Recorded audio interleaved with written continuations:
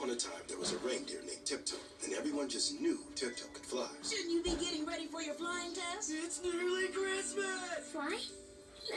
Maybe next year. Everyone, that is, except Tiptoe. So Tiptoe's friends visited the North Pole's greatest makers, who came up with their greatest invention yet. Ta-da! Wow. What is it exactly? It's a barometrically elevating levitation instigation engine with vehicular enhancement. It's a flying machine! It works! Tell Santa, do the test! Oh no! Believe. I just have to believe. From that day on, Tiptoe was never scared to fly again, because she realized the courage she needed was in herself all along.